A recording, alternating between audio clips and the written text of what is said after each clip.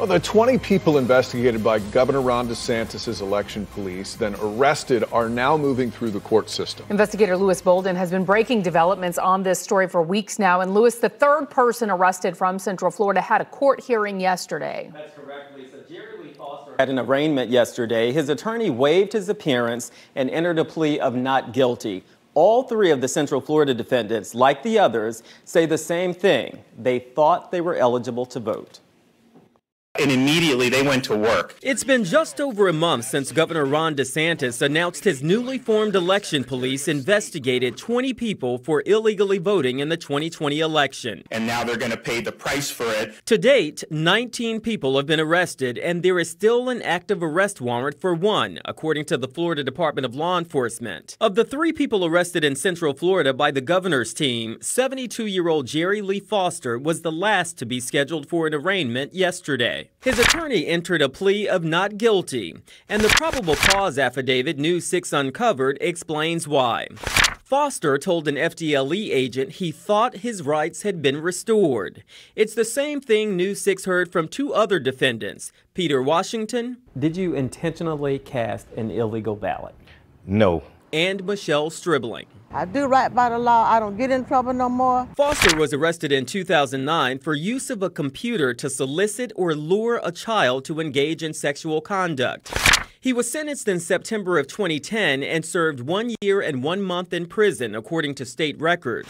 He was also required to register as a sex offender. Foster told an FDLE agent that he heard on the news in 2020 that Governor DeSantis blessed all convicted felons with the right to vote. But this is what actually happened. In 2018, Florida voters passed Amendment 4 to automatically restore the right to vote for people with felony convictions after completing their sentences, except those convicted of murder or a felony sex offense. According to the affidavit, Foster completed a Florida voter application and checked the box, "I affirm I am not a convicted felon," or "if I am, my rights have been restored." According to the affidavit, he then received a voter information card with a voter ID number, then voted in the 2020 election.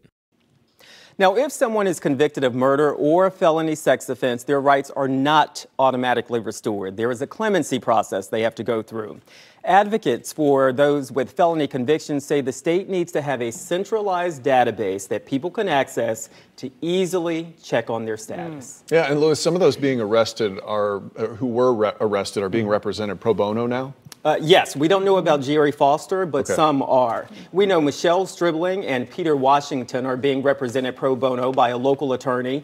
He is part of the Attorneys Guild, and they reached out to several of the 19 other people who were arrested to offer their services. So it is going to be really interesting to see how this all plays out in court, and also leading up to the midterm election. Yeah, and what, if any, changes are made moving forward so people can find out easier, quicker, whether they are eligible or not. Right. We have not seen those changes yet, but hopefully some will be on the way.